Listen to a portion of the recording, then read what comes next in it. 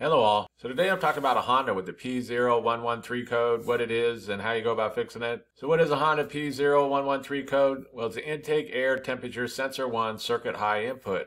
And what does this mean? Well, the onboard computer uses this sensor to know what the outside temperature is before it goes into the engine. And it's seen the air inside of this, so it has to be troubleshooted to know why. And some of the possible causes could be a bad intake air temperature sensor. It could be a bad connection. Could be in the wiring, and it could be the mass airflow sensor, mainly because some of them are in the same package. They're integrated together. They can also be separate, but keep in mind that the mass airflow sensor and the air temperature sensor may be in the same package on some Hondas. And it could be in the onboard computer, the PCM, but that's pretty rare. That's not very common. And so the first thing to do is to locate where the intake air temperature sensor is located on your Honda, since there can be some differences. It can vary. It depends on the year and the engine type and these kind of things. But it'll be somewhere where the air is going in, so it'll be either before the air intake box or right after it, and around the throttle body there somewhere. You have to Google it to find out for sure where it's located. But the first thing is to locate the intake air temperature sensor. And once you locate it, the first thing to do is going to be to check out this wiring. Since this code is pointing to bad wiring, it could also be a bad sensor, but it is kind of pointing to something wrong with the wiring. So you're going to want to check this out. Be sure this harness is plugged in good. Be sure the pins inside of here are all connected good and attaching to the sensor.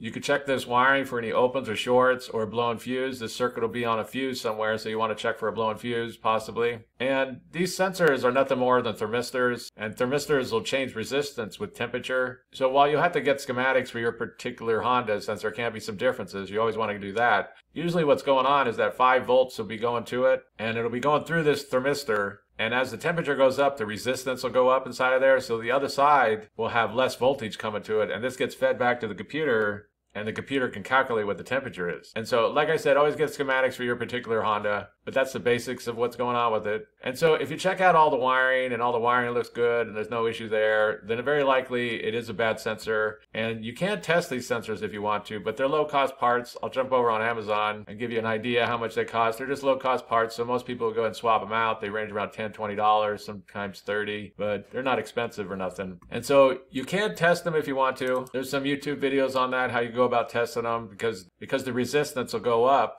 when heat's applied to them. They'll use a meter and they'll test the resistance, and then they'll apply heat to it, and if it goes up with it, then they know it's good. And so you can test them if you want to. You go check out those videos. But either way, you either need to test it and be sure it's good, or replace it with the known good one. So what do you do if you have a Honda with the P0113 code? Well, first thing to do, Google where this intake air temperature sensor is located on your particular Honda, since there can be some differences. Once you locate it, check all the wiring. Be sure the wiring looks good. Be sure there's no open, shorts, any blown fuses, anything like this, because this code is pointing to some kind of issue with the wiring, but it could also be the sensor. If the wiring all looks good, then go ahead and either test and be sure that sensor is good, or replace it with a known good one, and that should solve the problem. And so that's basically it. I just wanted to give a real quick brief overview of how you go about fixing a Honda with the P0113 code. If you have anything to add, please comment down below. If you have any questions, ask me and I'll try to answer them. If this video helps you, please click like, please click subscribe, and have a good day.